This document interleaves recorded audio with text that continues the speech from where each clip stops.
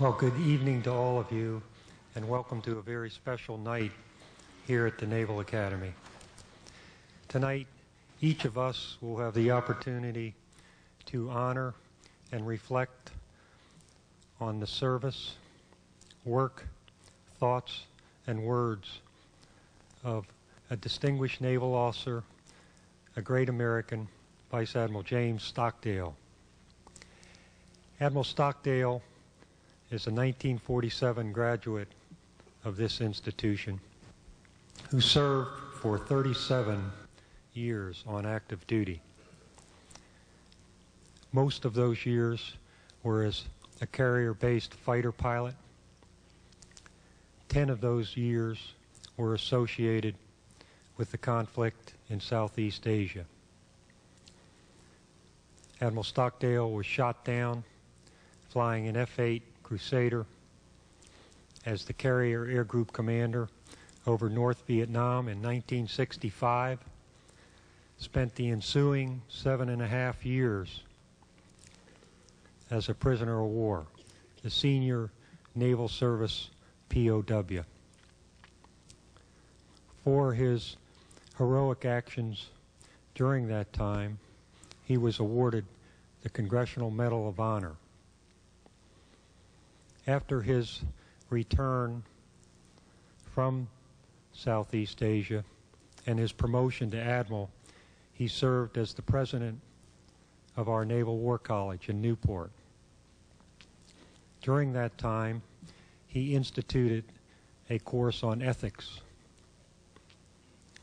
a course that we modeled our course here at the Naval Academy after. Admiral Stockdale retired from active duty in 1982 as a result of his wounds from Vietnam. He then became an educator and a scholar. And we're all as rich for that service as we were for his heroic service in uniform. And talking to his lovely wife, Sybil, tonight, all of his 4 sons, their 4 sons, are now in the education business. That's also a wonderful legacy, Admiral. Tonight, we get to honor this very special man and to reflect on his thoughts, words, and service. I'll now introduce Dr. Pierce, who will give us the format for the evening.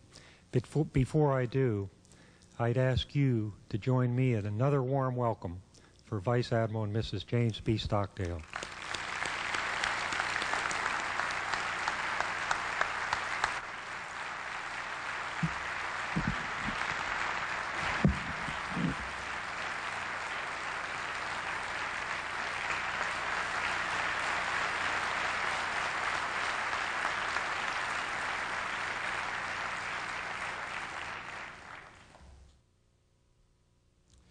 Thank you, Admiral Ryan. It's indeed a privilege and a pleasure for the Center for the Study of Professional Military Ethics to have as the second in our lecture series Vice Admiral Stockdale.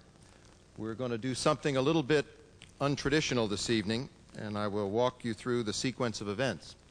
We're going to begin with a videotape documentary that the Stockdales kindly lent us, which runs about 20 minutes. I had the chance to see it the other day, and I think it does a marvelous job of setting the context for the time and the place in which this man and his brother POWs served with such distinction. After the videotape, I will introduce in sequence 2 of his brother POWs, who will offer some reflections on the theme for this evening, which is moral courage, an evening in honor of Vice Admiral James B. Stockdale. After they have had a chance to offer their reflections, Admiral Stockdale and I will come to the stage and sit on these 2 chairs here, and we will have what he and I call a conversation. And we will draw upon some of the issues that are important to him, some of the questions that came from midshipmen who are now taking NE 203, and from some of the faculty and staff who teach that. That's the sequence of events, and we'll begin with the videotape. Thank you very much.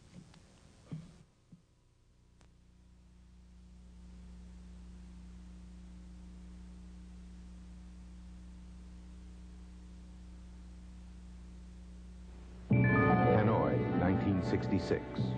We knew them as American prisoners of war. But to the North Vietnamese, they were war criminals. Many were tortured, and some died there of malnutrition. But few were treated more harshly than this man. Admiral James Bond Stockdale was a POW in Hanoi for 7.5 years. Some say he was the most tortured American in captivity. He spent over 4 years in an isolated cell in leg irons, where his captors twisted and broke his already broken leg. Years later, Admiral Stockdale would receive the Congressional Medal of Honor for conspicuous gallantry while in a prison camp.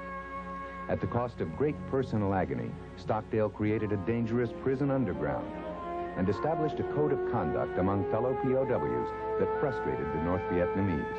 His goal, survival with dignity. From the time I pulled that handle and was in that parachute, I was committed to several things, and coming home alive was one of them.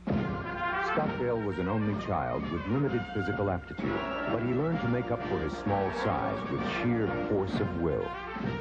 I said, I am not going to be a sissy, and I am going to make the football team.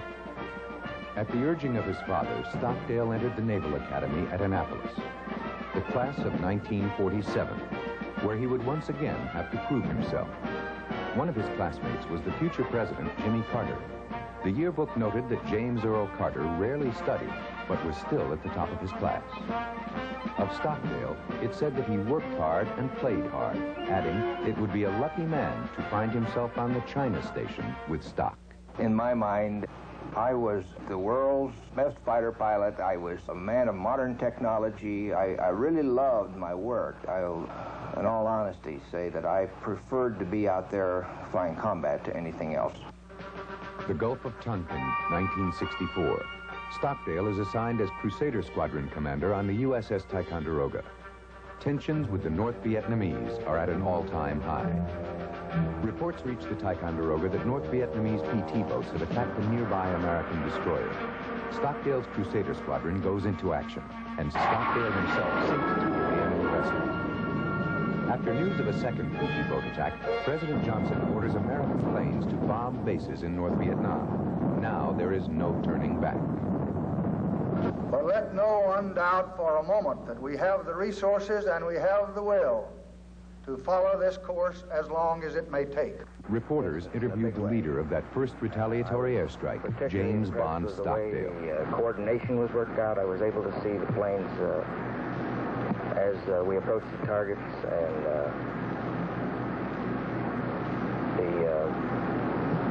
the attack from a professional aviator's viewpoint could hardly be improved upon. Within 6 months, America would embark on a bombing strategy of unprecedented magnitude. At its height, Operation Rolling Thunder would involve over 12,000 missions per month, with pilots often flying through intense anti-aircraft fire. Stockdale's next assignment was to the USS Oriskany, a key carrier in the Rolling Thunder plan. By now, he had more flying time in the supersonic F-8 than any man in the world. This footage was taken by Stockdale himself on a bombing raid. Stockdale earned the respect of his men by refusing to sit behind a desk when his required number of missions had been met. We flew the attacker aircraft with us. He was not one to sit back and let somebody else carry the load. He did his share and then some. Captain Harry Jenkins served under Stockdale on the Oriskany. He would later share a cell with him in a Hanoi prison camp.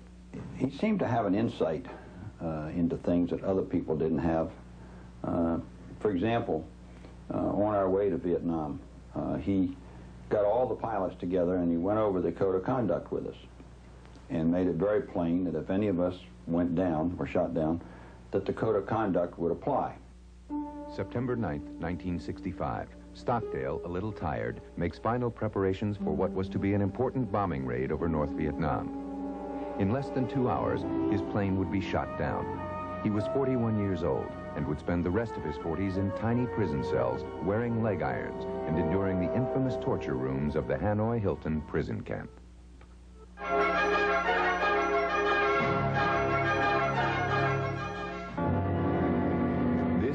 Lo Prison, Vietnamese for fiery furnace, later nicknamed the Hanoi Hilton by the POWs. James Bond Stockdale spent nearly 8 years in leg irons here. More than 4 years at that time would be in isolation. It became obvious after a while of living alone that if you didn't want to become an animal, you had to organize your life in some way. Now, this may seem like a strange thing to be in a little bit of a box in a pair of leg irons and to organize one's life, but I learned to do push-ups and leg irons. These were traveling. I did exercises, and of course I had a ritualistic period in the day when I prayed. And that became kind of an obligation. While Stockdale learned to cope with life in prison, his fellow pilots from the Oriskany continued Operation Rolling Thunder. Harry Jenkins was flying 2 missions a day until November 13, 1965, the day his plane was shot down. He too was brought to Lo Prison, where he experienced the same system of torture that awaited all new arrivals. Well, they tied me up in such a way that my limbs, my arms lost all the blood. My hands were dark, had turned dark. The fingers wouldn't move when I moved them. My legs were in irons, weighted to cut my ankles like a pair of scissors. And they just left you to hurt. After 4 days of brutality, Jenkins finally broke down and gave his captors information about his missions. Only then was he transferred to the main cell block. Racked with guilt over being broken, he discovered that Stockdale was in the next cell. He was the first person who was able to get in touch with me, contact me after I was thrown in with the group or in a different cell block. And when I told him that I'd been broken and this sort of thing, his words were, "Welcome to the club," which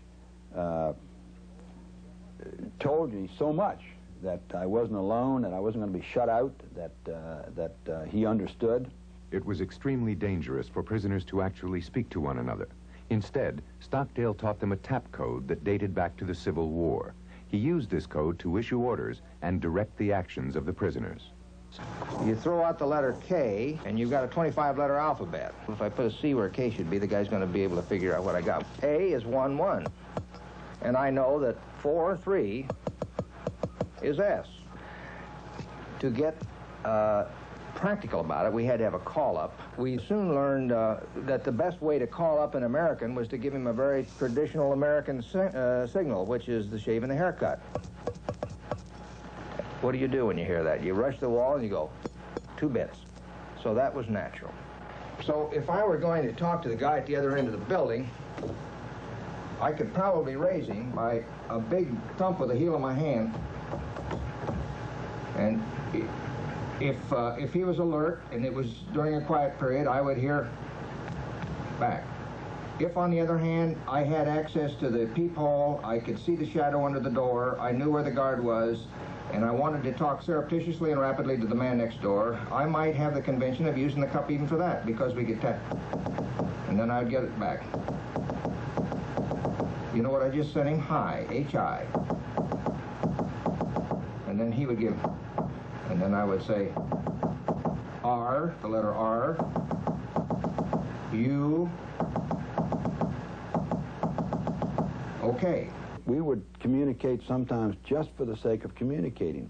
When there's a new guy would come in, we'd get his name and so forth and what the war was going on, and we had people who, having